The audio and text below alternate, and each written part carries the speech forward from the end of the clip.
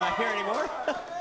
Yeah, interesting, because very few robots will get to this point with the option to run a mini-bot or not. A lot of them are obligated to do so if they choose to do so originally. So, interesting fact that they were able to do that. These two robots are mechanically, at least the larger parts, are mechanically very similar. It's all going to come down to the details and that extra multi-bot action. They've been fighting so well as a team all day. Will they be able to cap off a perfect day and a perfect record for Honey-fied?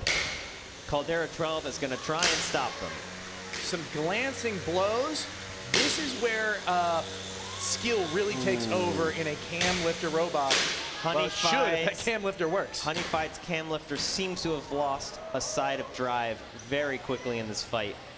Yes, now I'm not hearing a lot of spinning in there.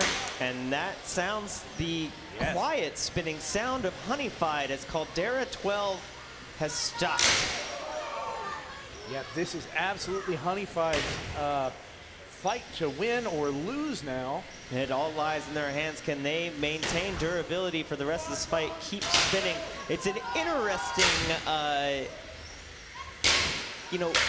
task as a driver here. You want to show aggression, you want to be aggressive, you want to damage the opponent, but you don't want to break yourself. Yeah, it only takes one bad hit on your opponent to break yourself and put you right in their shoes. If Honey-fied goes too hard and breaks their own weapon here, they're going to go into a judge's decision on the back foot as opposed to going in ahead. Those two were linked together for a moment. That's an incredibly dangerous place to be. Sharp edge of Caldera 12 right up against the belt of Honey-fied. They could have accidentally sheared their belt against that tooth if they weren't careful, but able to get out. Adam, look, yes! Little 1-2 punch with the slightly disabled cam lifter on Honey-fied. Still coming in clutch. Caldera having serious drive issues now on its right side. You can see a little slash there. I think the weapon of Honey-fied got through the armor and hit that wheel.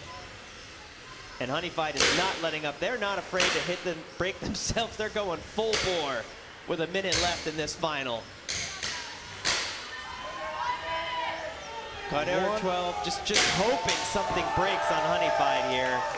That is really their only chance, and it would need to be something big to compensate for all of these big hits. I think even if the Honey-fied's weapon went down.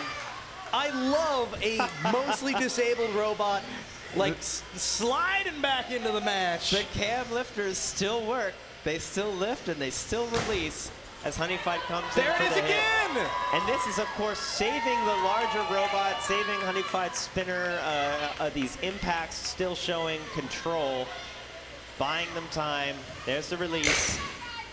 20 seconds left in this fight, and I think Honey-fied is starting to feel it. Really wonderful work from Team Honey-fied, or Team Honey-cracked, I should say. With 10 seconds left, we are going to make it to a judge's decision here, but I don't think Caldera 12 has done enough. They've just been beaten up. They're going to be happy to make the bell. Honey-cracked is very happy. Justifiably thrilled. That is as close to a sure thing as you're going to get when both robots are still operating at the end of your match. We are going to go to a judge's decision in just a minute.